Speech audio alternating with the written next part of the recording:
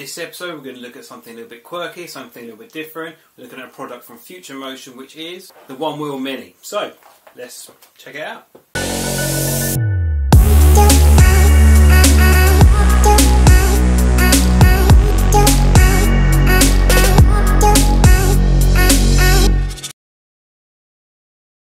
I think Onewheel Mini is one of the best little toys available if you're loving your one wheel or anything like that. It would be nice to see some other companies like Carve or Tramp or La Croix or any of these other companies that make their own little mini toys. So let's open up and see what we've got inside. So first of all, we get the stand for your Onewheel Mini. I posted this up on my Instagram account and a few people were saying, oh, should I buy it, shouldn't I buy it? I think this is about £12 a moment on PET, Personal Electric Transport. I'll leave a link in the description below. But I think for the value of what this is, I think it's infinite amount of fun. I had some great stuff over Christmas coming from my way from loved ones, but this is probably one of the best things I got. So have a look at inside. We've got a little Onewheel stand, but you actually get, back to the side, you actually get two, because in this kit you don't just get one, you get two toys for your Onewheel. You get the Onewheel Pint and the Onewheel XR. So let's have a look at the accessories before we get started. So you get two different stands for your Onewheel. Anyone else out there who has Onewheel, you must get this. It's the best thing ever, honestly, and I'll show you why at the end. So also you get different colours of grip tape. Now, which is really interesting. I was a little bit disappointed with this because I don't know about you, but first thing I see when it's Onewheel or anything I have to customise straight away. I've done it with my Evolve, I've done it with my Tramper, and you have to customise your board for that personal experience every time. But with the bright blue and green and orange, it's cool, but it'd be nice if they actually had a black variant or the stock one. That'd be even better.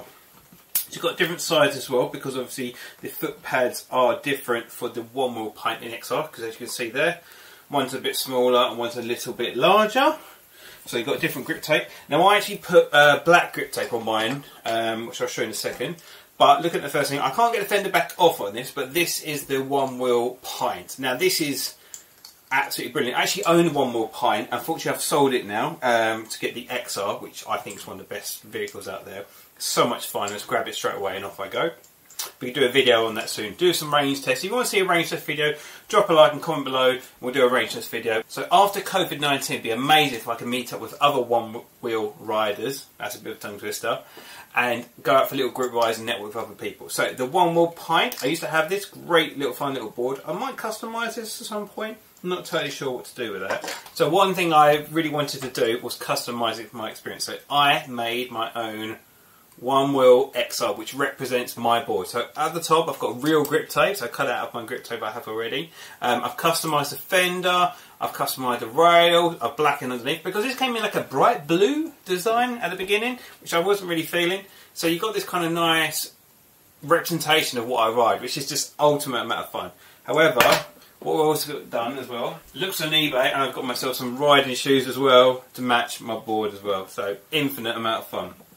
Now, what's the point of having a Onewheel if you haven't got anywhere else to ride it? So what we're going to do now, we're going to make our own little skate park and check it out. So let's have a look at it now.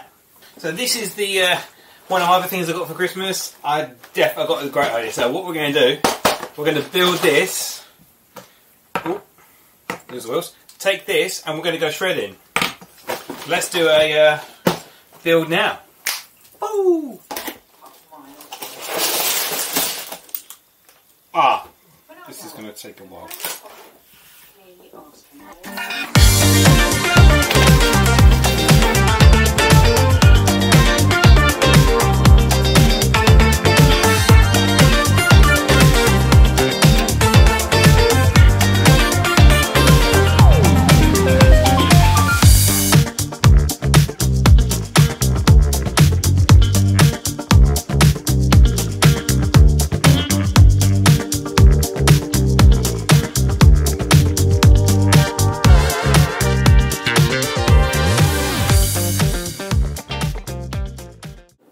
Okay, right, so a very, very long evening putting this Lego set together. Starting off, I was absolutely losing it. It was so frustrating because you had like 9 bags and you needed one piece from each bag to do each step. So I was doing it for absolutely ages. But luckily my girlfriend came over and helped me, and then we spent an evening doing Lego. We had power cuts, but it was a bit of fun actually, a bit of a lark getting it all together. Took us about a couple of hours to get it all together, but now we've got a sweet place to practice on our Onewheel Minis. She can use the Pint, I can use the XR. But overall, would I recommend this? I think this is a really fun little form factor device. I think it's great to have a novelty of kind of customising it, making it your own Onewheel. So it absolutely matches my actual XR that I'm using. So it's just a great little bit of fun. So for like £12, I think at PET they sell that for £12. It's an absolute must buy. You get 2 little minifigures, endless amount of fun. You can whack it in your bag, have a little bit of fun. We could decorate and make it look like your own Onewheel.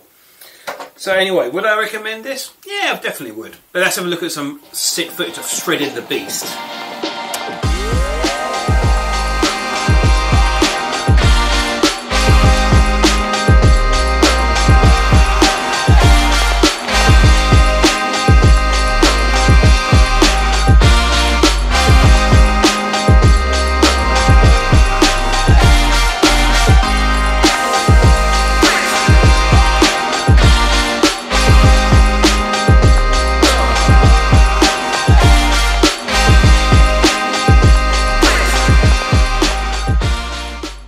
As you can see, the Onewheel Mini is a great little toy to play with.